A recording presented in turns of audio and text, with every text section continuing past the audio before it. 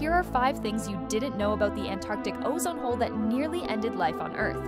First, scientists discovered this massive hole completely by accident in 1985, and it was already larger than North America. For years, they thought their instruments were broken because the readings seemed impossible. Second, chemicals called CFCs were literally eating through Earth's protective ozone layer like acid. Every spray can and refrigerator was releasing these invisible destroyers into the atmosphere.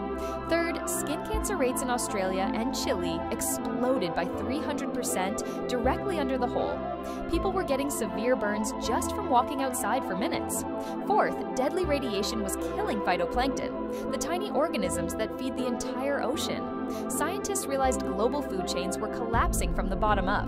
Fifth, without the Emergency Montreal Protocol Treaty signed in 1987, computer models showed the ozone hole would have expanded worldwide by 2050.